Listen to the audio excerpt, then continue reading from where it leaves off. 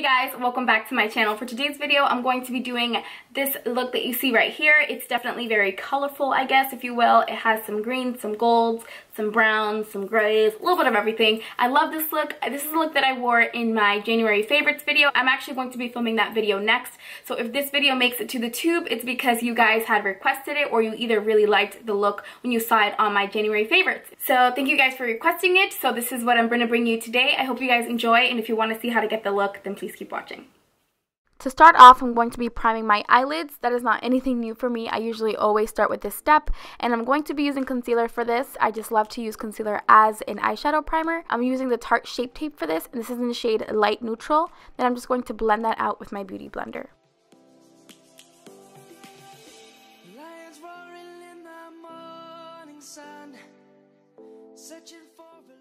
To set that concealer and also to just go ahead and do a transition on my eyes before I go in with the other colors, I'm taking the Tarte in Bloom palette, and I'm taking a shade called Jet Setter. I could not find the clip of it, but it is just a really soft taupey color. As you can see here, I'm starting by swiping that in my crease and windshield wiper motions and just bringing that down and really pretty much all over my eye. I'm going to be taking this Wet n Wild Comfort Zone palette, which you guys know I love. I'm taking that green shade, and actually I'm also going to take a little bit of the black that was underneath the green, mixing those two together, and I'm just going to put that all over my eyelid area and just dragging that up a little bit for a little bit more smokiness, just because I felt like the green was too light and it wasn't giving me enough. So with that being said, I took those two colors and then I just put them on my lid, and then I buffed them up with this fluffy brush and kind of just brought it up. You guys, I'm going to be taking the Sleek Makeup palette. Surprise, surprise. I swear every tutorial that I've done recently has been using this palette. I have been obsessed with it. I swear I'm done using it though, at least on camera.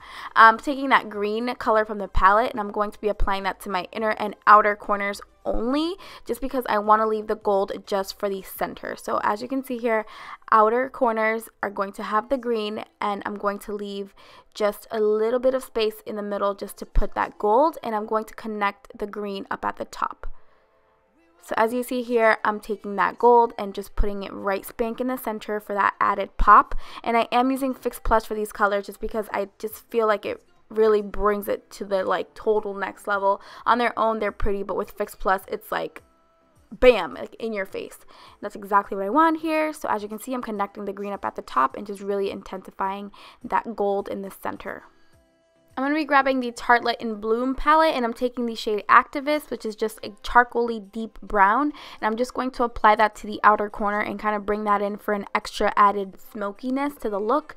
And then I'm just going to make sure that everything is nice and blended so it kind of all makes sense while still making sure that the gold and the green are still standing out. I actually went ahead and applied my falsies off camera. I did skip eyeliner, and I'm going to go ahead and start with the face. I'm using the Nivea Post Shame After Balm to prime my face, and then for foundation, I'm going to be going in with the Clinique Beyond Perfecting Foundation, which I have been loving a lot as well. I'm going to take that doe foot applicator and apply that very evenly to my face, and then buff that out and blend it in with my beauty blender.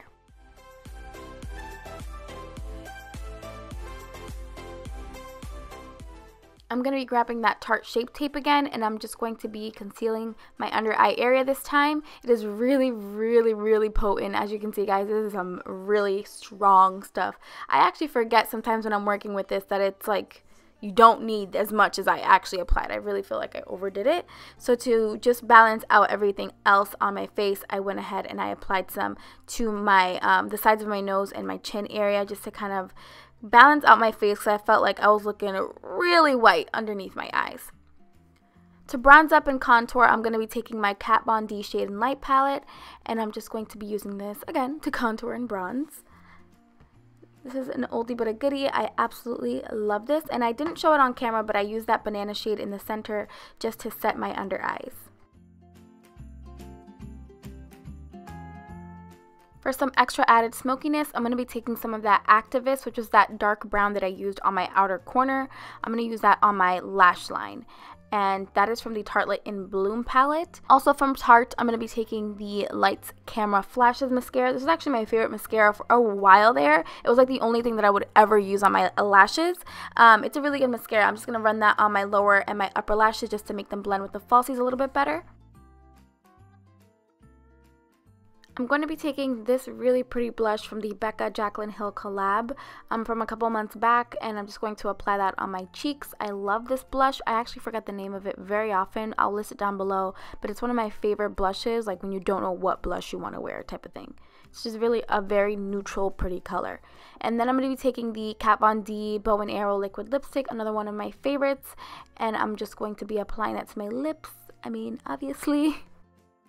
And last but not least, this part is totally optional, but just for a little bit added sparkle, I'm going to be taking some Prosecco Pop and just popping that in the center of my lip, just for a little bit of a metallic finish on the lips. And that's it, you guys. That completes this look. I hope you enjoyed. Thank you so much for watching, and I'll see you in my next video. Bye!